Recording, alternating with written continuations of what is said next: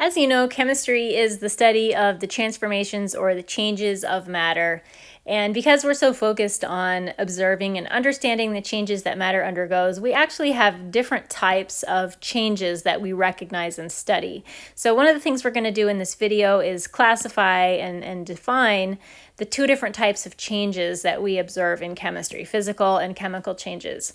Also at the same time, another big part of chemistry involves observing, measuring, and describing the properties of matter. And so the other part of this video is to go over the different types of properties that we will be observing, physical and chemical, and extensive and intensive properties. And so in this video, we're going to define all 6 of these terms and then give some examples of each. So let's start with physical change. A physical change is a change in an object's state. State refers to if it is a solid or a liquid or a gas, which I'm going to abbreviate with these lowercase letters in parentheses. So it's a change in state, changing from a solid to a liquid or a solid to a gas or a gas to a liquid or whatever.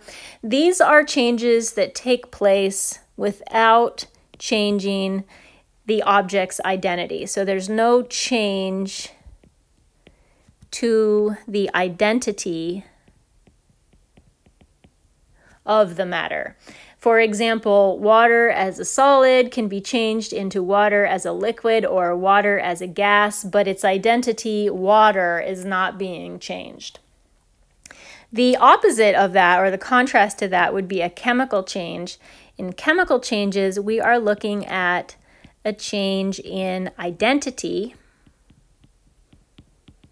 So here we have an object just being completely transformed into something else. Chemical changes sometimes also involve a change in state.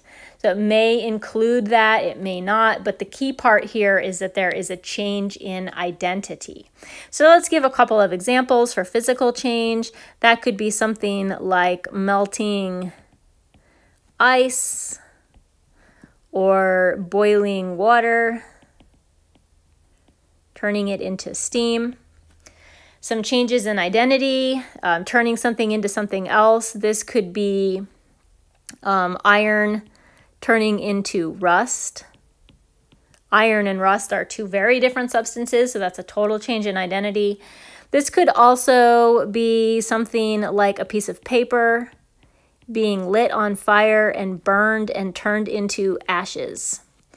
So again, those are two totally different things, complete changes in identity. Now, we also have physical properties and chemical properties, and the definition of physical and chemical properties is really based off of our definitions for physical and chemical changes. Properties are things that we observe and document about a substance, like how much does it weigh, what temperature is it, what color is it, what does it smell like, what is its pH.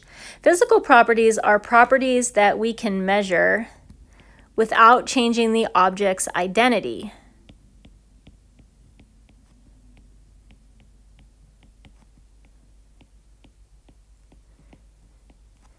And they don't have to be involving a change of state. So a physical property does not require a change in state in order to be measured. It just requires that there is no change to the object's identity. Whereas a chemical property is a property that can only be measured while we are changing its identity.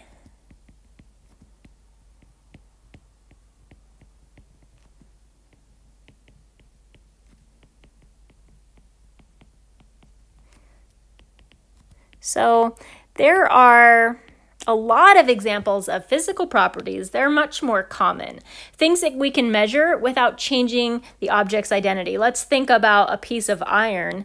What types of properties can we measure of that piece of iron without turning it into something else? Well, we could weigh it and we could determine its mass. We could measure it. We could determine its volume.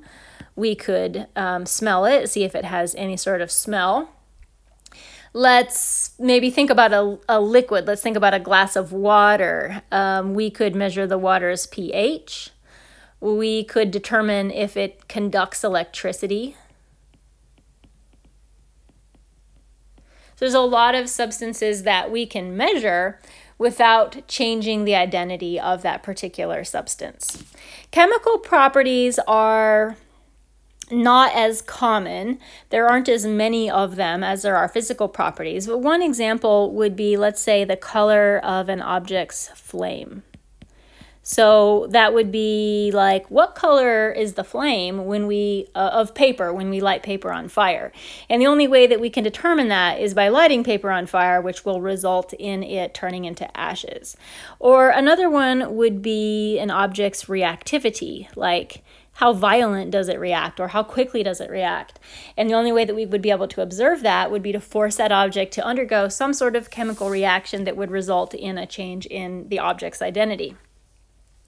Now, last but not least, let's talk about extensive and intensive properties. Extensive and intensive is a totally separate classification of property. So a property is either physical or chemical, and it is either extensive or intensive. It's not one of the four. It's going to be either physical or chemical, and then also extensive or intensive. Extensive and intensive has to do with the sample size of an object. An extensive property is a property that depends on your sample size, depends on how much you have. And an intensive property is one that is independent of the sample size. Doesn't matter how much you have. So examples of extensive properties would be like the mass of an object. Obviously, the more you have, the greater its mass will be, or the volume of an object. The more you have, the greater its mass would be. An intensive property doesn't depend on the sample size, so that would be something like color.